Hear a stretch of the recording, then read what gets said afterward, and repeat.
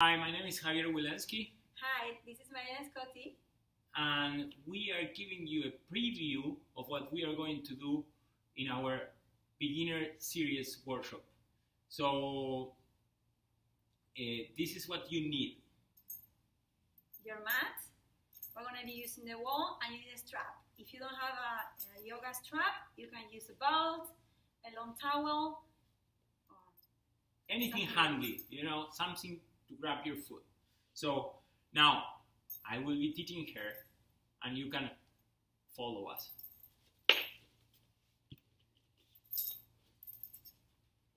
So the first pose is called Supta Tadasana. So as you see, her hips right now are legs distant from the chair, but I'm going to ask her to move this buttocks closer towards the wall. Move the buttocks closer towards the wall, and then move the buttocks towards the wall now, and then roll the shoulders back. Can you see that she's rolling the shoulders back and puffing the chest upwards? Now, maintaining that action, she is pressing the feet against the wall and extending the legs. And then what you should be feeling right now is that the back of the neck is extending, that the shoulders are extending. Can you see how the chest is puffing upwards and the buttocks is being pulled towards the wall? Now, maintaining those actions, the front thigh has to descend downwards, and then maintaining the shoulder blades on the floor, bring your right leg to Ekapada Uttanasana. So take your hand to the shin bone and bring the shin bone towards the head side. Bring the shin bone towards the head side. That will lower the thigh. So keep rolling the shoulders back, keep lifting the chest, and descend the left thighs downwards. Now, take the strap. So grab the strap in both sides of the hands. Don't hold it this way. Hold it this way. And then extend the leg by bringing the heel closer towards the ceiling. Now, the tendency is that this hip will move towards the armpit. Don't let that happen. Bring your right hip towards the wall. Now, bring your front thigh closer towards the wall, and then move the top of the shoulders downwards and puff your chest up again. Maintain extension of the left leg and move your right hip away from the armpit. Take the strap with your right hand. Now, as you press your left thigh downwards, bring your right leg towards the right. And keep creating length in this size of the trunk. So the right buttocks again has to move away from the armpit. Let it go away from the armpit. And then keep lifting the chest and roll the right abdomen towards the left. Bring your right leg up. Bend the leg. And then extend both legs towards Supta Tadasana, and then start again. Bend the legs again and scoop your buttocks all the way towards the wall. Bring your buttocks all the way. Yes, there you go. Now rotate the inner arms up. Bring the top of the buttocks towards the heels, and then roll the shoulders back and press your feet against the floor to keep lengthening the whole skin of the back of the neck, and so the buttocks is being pulled towards the wall. Now once again, as she's pressing the right thigh, she bends the left leg. Hold the shin bone, bring the shin bone towards the head side, and puff your chest upwards. The shoulder blade has to descend downwards. So this should not go up, this has to go down. Then, with the strap, or the towel, or the belt, pull the middle of the arch and extend the leg. Keep extending the left leg through the heel. And again, the left hip has to move away from the armpit. Now take both straps with left hand. And then press the palm against the floor. Bring your right shoulder blade downwards. And move your left hip away from the armpit. Lengthen the left inner groin. Can you see this has to lengthen? You should feel an extension from the inner groin upwards towards the heel. move your shoulders away from the ears. And keep descending the right thigh downwards. Bring your right hip.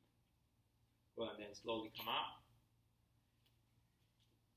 Well, bend the leg, extend both legs. And then, once again, roll the shoulders under, bend the legs. Bring your buttocks towards the heel. Can you see there is a tilt on the pelvis? Do it again. You have to tilt the pelvis. And then roll the shoulders under once again. Again, the chest lift upwards. And then, no. Bend the legs. And then press your feet down. Lift your buttocks up. Bring your thighs to your chest. And then extend the legs to Urdhva Prasarita Padasana.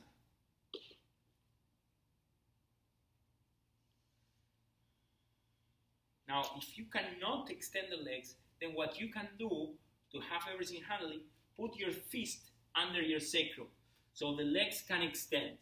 So ideally, your legs won't be here, okay? Will be 90 degrees angle. If this is still too much, you can keep adding high under the body. The shoulders has to roll back at all times, as much as possible. Go and then bend the legs, bring your feet towards the floor. And then once again, roll the shoulders under. Press your feet down and lift your buttocks up. And then roll the shoulders under. Now, she can go closer towards the head. So when she goes closer towards the head, she can go with the buttocks upwards. And every time you bring the buttocks upwards, the chest lifts. When you lift the chest, then there is energy flowing in the front chest, the breath becomes easier, and you gain more energy. So there is many benefits of this pose, and many benefits of the other poses. Bring your buttocks down. So the poses that we've done also bring circulation to the groins. So that's a great thing to do. So now she will go away from the wall this time. We don't need the wall anymore. Bend the legs. And this is Shavasana. So you have time to relax and absorb all the knowledge that you just gained. So roll the shoulders under once again. Buttocks towards the wall. So it's a pelvic tilt. And then extend one leg at a time. And then the other. And then the palms face upwards.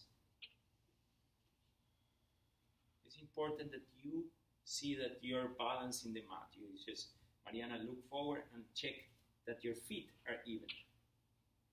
And then she's sure that she's in the middle of the mat, and that gives you a sense of evenness between right and left. So now it's time for relaxation, for observation, for contemplation. Shavasana is not only going to sleep, but you have to be alert and aware of the relaxation that is happening within you. Close your eyes, let go, let loose completely.